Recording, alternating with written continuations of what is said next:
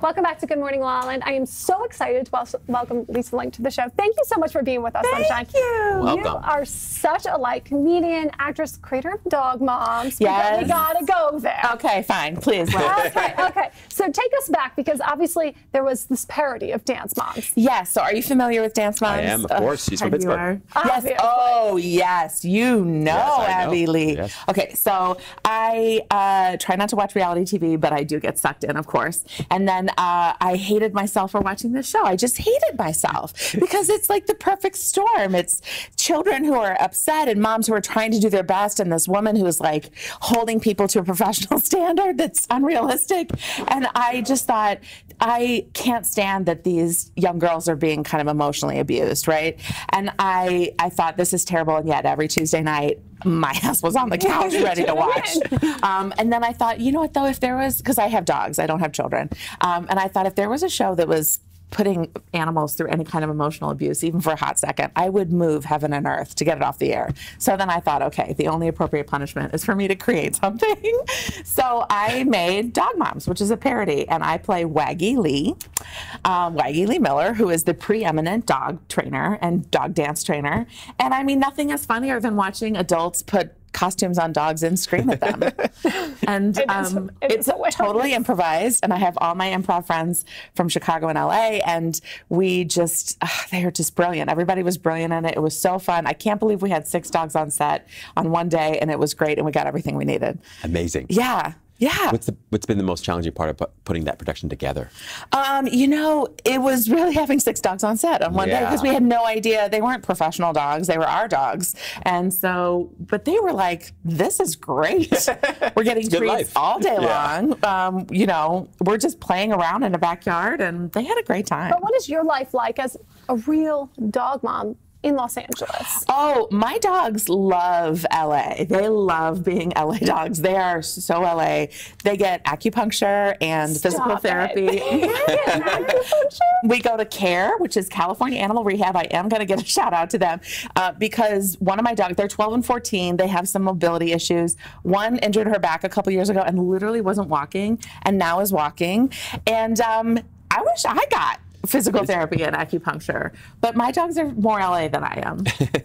Only because of their mother. Thank you. Thank you. Right? You get it. You get it. I know. And but listen, those are my kids. That's what I do. It is interesting, though, because so many times people just think, oh, they're pets, but they are like your children. Listen, I choose not to have children, and I choose pets that I can leave in a crate for 8 hours and not go to jail for it, right? So that's my jam, right? Well, I mean, you do care for them. Oh, pun intended. they get acupuncture. But, you know, if you had a kid and you put it in a crate hours and left, you'd go to jail. Yeah, they might not And work. mine is called, that's proactive dog guardianship. We have seen you on some of the top network shows, films. You are obviously hilarious and such a character. What is your life like as a working actor in LA? Gosh, you know, thanks for asking, because I feel like there's a real like smoke and mirrors misconception. And I loved what you said at the top of the show. In LA? Smoke and mirrors? No, it's not about fantasy. Yeah, you get out here and you think, I'm on the sprint to the Oscars, and it is a marathon, you know? And I do believe there is work for everybody who is willing to work and work hard. But boy, you really have to find your niche, and you have to be good, and you have to work hard at it. And fortunately, I love hard work. Like, I really because you're a Midwesterner. Thank you. Thank you. I do love it, and I love creating my own content. And I don't know, I've just been really, really fortunate to kind of fall into a great acting school and find great people and just love the process of the job out here, which is booking the job. The job is booking the job, right? Until you're, you know, a top name star, that's the job. Did you always know you wanted to be in entertainment when you're little? You know, my mom's best friend, who's no longer with us, remembers calling me at age 4 Sarah Bernhardt, because everything was so dramatic, right? You know, Mom, Craig won't let me play with him. That's my brother. So she knew right away. And then I think I veered away from it. So I'm kind of glad. I went to school and I thought I was going to be in the business route. And then I came back by way of improv, which was kind of... Why'd you come back? I was in grad school. I was getting my MBA. And in the student paper, there was an ad for an improv team this woman was putting together. And I thought, oh, that'll be a great way to relieve stress. Yeah. And I just fell right in love with it. And that became kind of what I wanted to do all the time. Yeah, I don't blame you. MBA improv, it's like... Well, one pays much more than the other. Yeah. Fair enough. Yeah. But one pays more internally, intrinsically That's right. than the other Thank as well. you. Nice callback, my friend. Nice work. Every now and then. Yeah, there you For go. people watching who don't know what improv is, how would you describe it? So improvisation is the art form of creating scenes, songs, games, etc. At the spur of the moment. So it can be one person up to a team of like 15 people. That's a lot. But you are given a suggestion from the audience, and then you create anywhere from like a single scene all the way up to an hour-long performance. And there's just many different kinds of improv and forms, and long form, short form. It's kind of its own huge art form, and there's a lot of places to study, and I've been at some of the best, and I've really loved my journey. It's a huge scene in Chicago. It's a huge scene in both New York and LA, but it's also a great place for you to discover things about yourself when you're put in these intense situations. What have you learned? I love tolerating ambiguity. I'm very comfortable with it, which has really prepped me for being an actor here in LA.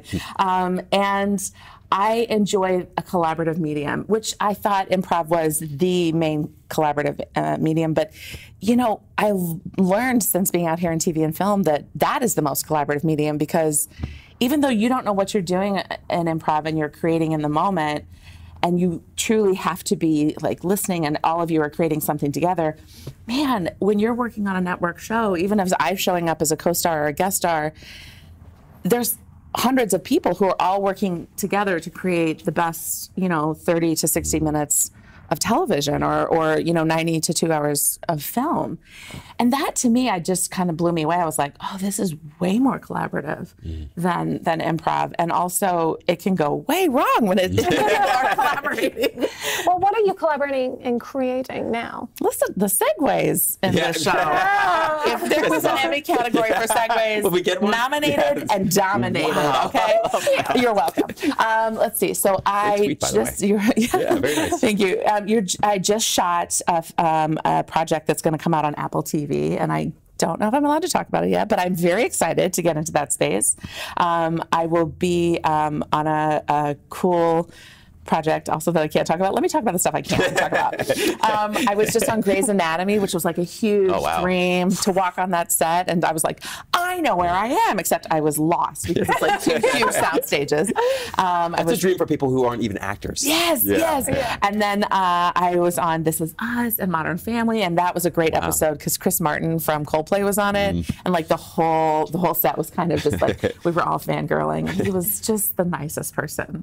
And then every Sunday on Instagram, I have a show live called Suggestion Sunday, where I improvise and I invite special guests in, and then people can play along in the comment section. And I just kind of improvise weekly on a new medium, which is super, super fun. So cool. So fun. Yeah. So where can people tune in? Great. So all of my social media handles are It's Linke, ITSLINKE. And they can just join in. It's Sundays at 12:30 Pacific, 3:30 Eastern. And you just jump on and you can, it's the best kind of improv show because it's free and you can leave whenever you want. And No drink minimum. No awesome. Drink minimum. You don't have to stick around until the end and tell your friend it was so good. You don't have to do that. Don't have to worry about parking, No, ballet. you can watch in your pajamas on the couch and you don't have to participate, or you can participate as much as you want. Wow, love it. Thanks. Well, Love thank you. you, Lisa, for being here. This is so fun. So fun. Be sure to tune in Sundays at 12. 12:30 Pacific, 3:30 Eastern. Absolutely. It's Linke. Stay tuned. We'll be back with more. Good morning, La La Land.